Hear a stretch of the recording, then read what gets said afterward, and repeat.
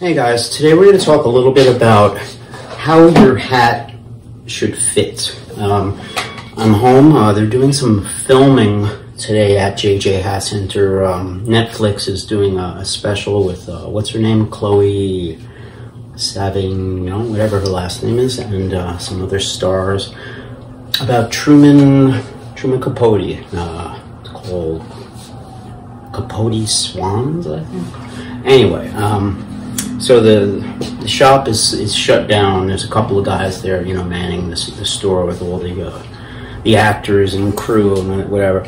So I got to be home today and teach you guys about how your hat should fit and stuff.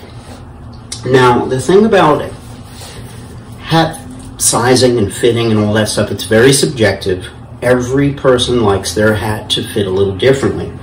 Not everybody likes the same fit. So as a salesman, I have to be almost receptive to the person's needs. It's hard to explain. They'll be asking me, how does it fit? And I'll say, well, how does it feel? And they'll ask me back, how should it feel? How should it, they don't know. So the answer is not that simple. Sometimes a lot of the old men who come in like their hats very tight. It's just a thing. It's a kind of a conservative thing, or, they wear hats a lot, I guess, and their hats blow away in the wind. So they just want them a little extra tight. Sometimes they get this little red line here from it being too tight, but they're okay with that. There are other people who like their hats super big, like me. Generally, a hat should not bottom out in your ear. It should not hit your ear where your ear should go like that. It goes like an L. What do I do? Do I put my ear in? Do I put my ear out and get it squished down? That's a horrible look. I don't know what to do. Basically, the hat should be above the ear, okay? It can just touch it and graze it, but there should generally be a little space, a tiny little space, somewhere like maybe between the width of your eyeglass frame and maybe at most, maybe the width of your index finger or the width of your thumb if you like your hat tight. You shouldn't have that much space between your ear and your hat. It should be as small as possible, generally. A very small space. It can be just grazing, just touching your ear. That's okay, but it shouldn't be obstructing your ear where the hat is so low that your ear is kind of making an L there, or you don't know whether it should go out or in. Okay? There is a kind of a hack, a fix for that. Like, I like my hats extra big. I buy like, size 8s and double X's and stuff. It's just my thing. What I do is I wear it at a slant like this. I put one ear in and one ear out, and I just do a very extreme slant. That's just the way I wear my hats. And that diagonal thing is also, it kind of makes your hat tighter on the diagonal because you're taking up more room that way. So it just fits really well when I do that. It's an unusual way to wear a hat. Generally, the hat should not be that big. But yeah, there are people who like it this big too, super big. A lot of ladies like it extra big because it looks cuter that way. It always looks really cute when it's low like that. And hats tend to look goofier when they're high like that. It's just a thing, So if you're in doubt, go big. Don't go small and expect it to stretch. Well, it's almost there, it'll stretch. No. It should feel perfect when you walk out of the store. Do not expect it to stretch. Caps, hats that don't have leather inside of it, they'll stretch easily. You could pull it over your knee. You could pull it over your chest like a cap or something. There's nothing to it. There's no leather in there. A leather also has a reed. Okay, the reed is right here, that little tube. You know what I'm talking about. Excuse the sirens, I'm right by a hospital on Queens Boulevard. It's an ambulance passing. So anybody who knows me knows there's always sirens by Kevin's house on Queens Boulevard. Anyway, the reed has a piece of nylon fishing line in it. Why do they use nylon fishing line inside there? Well, the idea of the reed is to keep this oval shape. You want it to always be that nice shape. You don't want it to just be floppy, out of shape. You want it stay oval like this. No matter what happens, how much you pull it, it always kind of bounces back into that oval. It's almost like a little springy, right? You ever notice that? It's like a spring effect. That's the nylon reed in there, okay? The idea of this, even if you bring your hat to a guy to stretch the hat a half size bigger, a whole size bigger, 1.5 size bigger, 2 sizes bigger, 3 sizes bigger, all right? You're just messing up the felt and the outside of the hat, because the hat is going to shrink back to exactly the same size. Why? Because of that piece of fishing line, that piece of oval.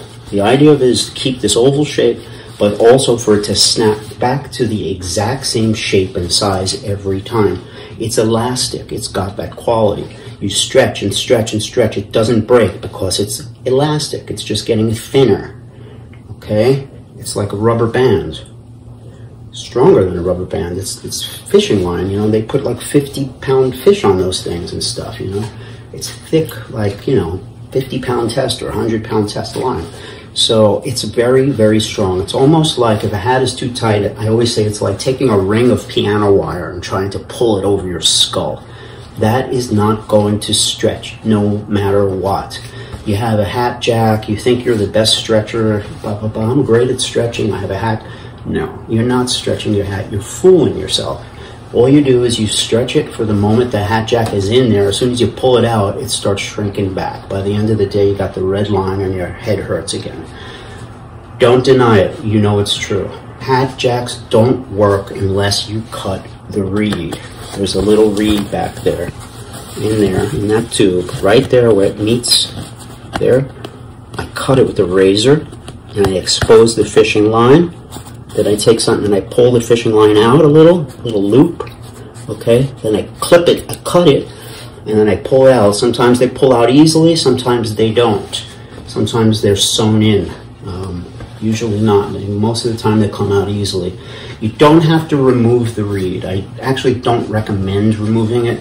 What I recommend doing is just clipping it and basically cutting the tension, break the circle of that piano wire. What happens is once you break that tension of the reed, now you can stretch your hat with a hat jack. Even you could stretch it over your knee. Pull it hard over your chest like this. Not a jerking motion. You want to be careful but firm, okay? You do that 20 times. Treat it like exercise. Do sets of 20 or whatever. Your hat will stretch better than any hat jack. You need to cut the reed before you get any results at all.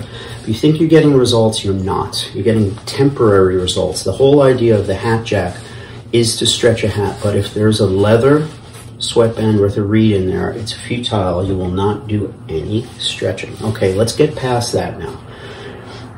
Buy your hats big, because you can always stick a little something inside the back. Everybody here knows that. You put a little foam, you go to Amazon or the hardware store, you get something called polyfoam weather seal. It's weather stripping, the stuff you put in the side of your windows and air conditioning and stuff.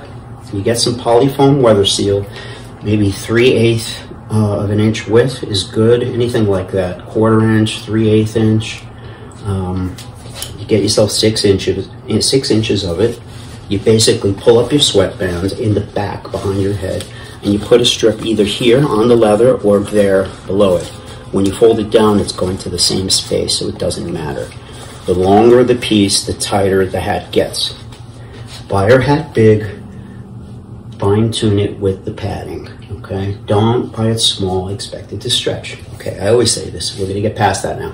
How should your hat fit? Your hat should be close to the ear, okay? Here's my ear, there's the hat. It's close, it's like a pinky's width, that's normal. Okay, remember a lot of us do this and stuff, so in order to gauge it, it's gotta be straight, okay? All right. A lot of folks are tall, and this top part will interfere with your head. Basically, you bottom out, you hit that crease, and you don't get an accurate sizing. A lot of people out there don't even know their real size because of this problem. what you need to do to really gauge your size is pop this out.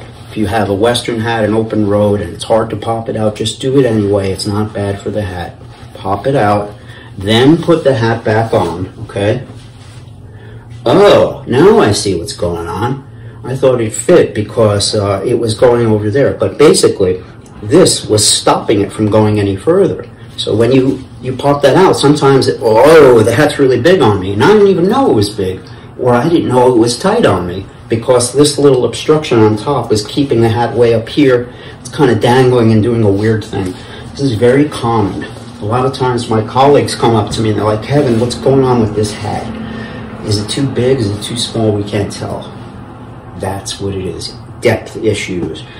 This is the reason why I always try hats on people. I don't use a tape measure because I like to see what the depth is, what's going on with the depth. I like to see what's going on long oval. Do they have, you know, a long head rather than roundish, you know? Most of us have ovalish heads. The long oval thing only matters with Western hats and hard hats. Things like caps and softer fedoras, it doesn't matter, okay? Because they stretch. Okay, what you do is you go a little bit big and you pad it, or you go a little bit, you know, if something's just tight a little there, you just give it a little pull if it's a soft hat. But yeah, the long oval thing is irrelevant. It's only pertinent for, like, you know, if you're getting a Western hat, or if you're having a custom made hat, maybe, you know, if they have long oval blocks, that's a good thing. But anyway, the hat should be close to your ear, okay? I'd say about as close as super close.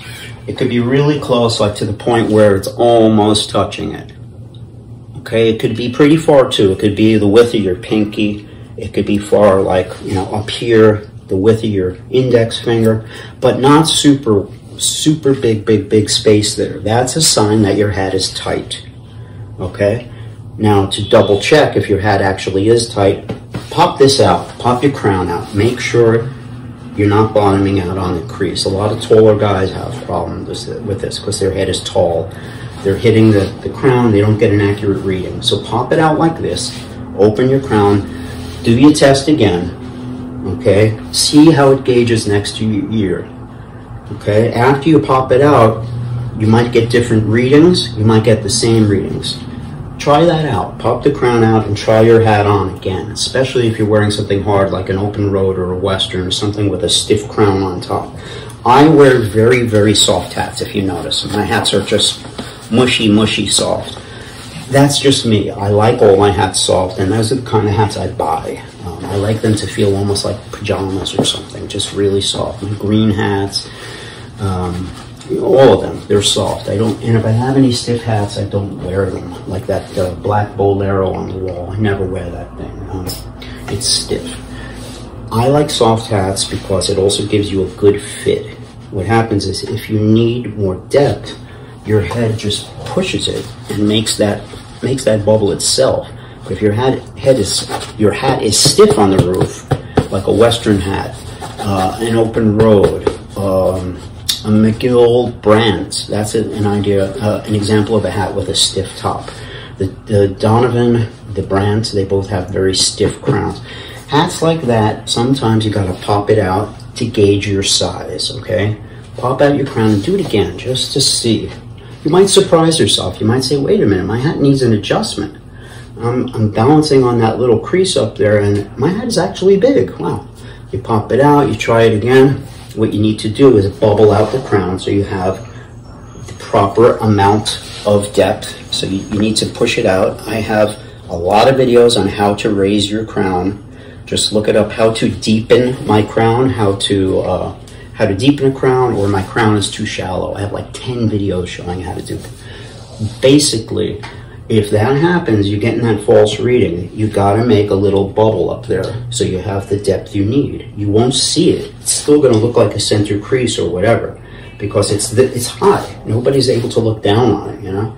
But you make that little bubble up there so your hat can go all the way down to where it needs to be, okay, without that thing popping up, all right? You bubble it out, and then you adjust the hat. If it needs to be tightened, you adjust it with some foam or whatever. You take some foam out, sometimes you get these false readings. So anyway, how should your hat fit? It should fit tight enough that you can lock it down at your brow bone. Okay, your brow bone is the biggest part of your skull. If you're looking at a profile, you know, the biggest part of your head up here is the brow bone. Okay, from there it gets smaller. So you're going to wear your hat naturally above the brow bone, right up there. Okay, you're hanging out, it's above the... Now, if a wind comes, the subway is going to pass you, you know your hat might blow off. You have to be able to pull this down to your brow bone where it locks on tighter. Right there, it should be tight. So if you tie your shoes like this, you turn your head upside down, it doesn't fall. See that? It's on my eyebrows. I could even move it. Okay? But that's a good fit. A good fit means it's above the eyebrow bone there. Feels right to you. It feels snug, comfortable. But you still have the ability, when it's windy, to lock it down at the tightest part of your head, the brow bone. You'll pull it down extra tight, extra low, which you'll never wear it down there, but at least you can secure it for the wind. Oh, the wind is coming. I'm fine. I don't have to hold my hat. I'm good, you know? Okay, wind is gone. That's a good fit. You gotta lock it. Now, if your hat is so big that when you go to the brow bone, it's still like all loose, you know your hat needs to be tightened, okay? That's how you check. You'll go above the brow bone. It'll fit you nicely the way you like it. Tight. You can almost adjust it. You can loosen it a little. You can tighten it a little, right? That's a good fit. And then when a wind comes, you can lock it down at the brow bone. You might be able to just barely do it, but you can do it. This hat's not going anywhere, you know? It is locked down. I can tie my shoes. It's not going to fall. I'm pulling it now, yeah. It's really secure. That's a good fit. You can check the sides. You can check this brow bone test that I just told you about. Be able to lock it down. Nice up there, you know. And you should also check, pop out your crown and check it on open crown to see how it fits around the temple, okay? That's one fit. This is another fit. Depth is another fit. A lot of people don't realize it. There's really three fits. There's length this way. Do you need more length? Are you hitting the front? You getting bumps there? There's depth, which is like, okay, the hat's not going down enough. I'm hitting the roof. What's going on here? I need it to go down here. That's depth. And then there's regular size fit, which is like around here, around the circle is just too tight or too loose, okay? So, three kinds of fit, huh? Who's the best? This guy right here, huh? Nah, but humbly speaking, it's an important thing when you get your head measured or you're checking yourself. Check the depth out too. This is like 50% of the people who try on hats and stuff have this depth issue and they don't even know it. I see it all the time. I look at people. I can tell that there's an issue, but you know, sometimes I mention it, other times I don't. But Telecaster.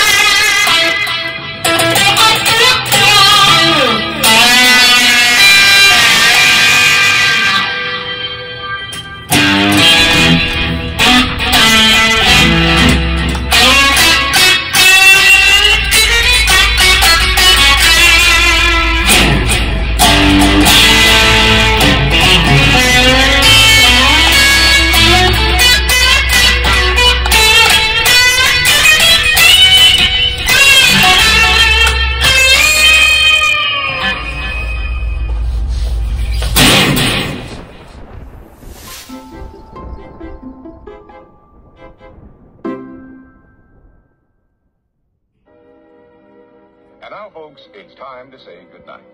We sincerely appreciate your patronage and hope we've succeeded in bringing you an enjoyable evening of entertainment. Please drive home carefully and come back again soon. Good night.